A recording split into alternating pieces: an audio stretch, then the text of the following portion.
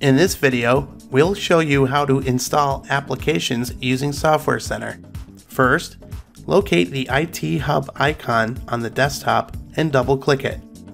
Once it opens, click on the Home icon at the top left corner. Then, click on Software Center. Once it opens up, you'll see a list of applications that you can scroll through.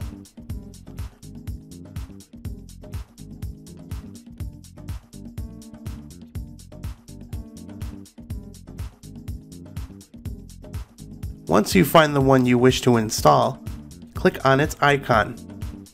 A description page will appear, and from here, click the Install button. Download and install times will vary depending on application size and the speed of your internet connection. Once your application is installed, you can close Software Center, then close IT Hub. Find your new application on either the desktop or, in this case, the Start menu. It should appear on the very top under Recently Added. You can now use your new software.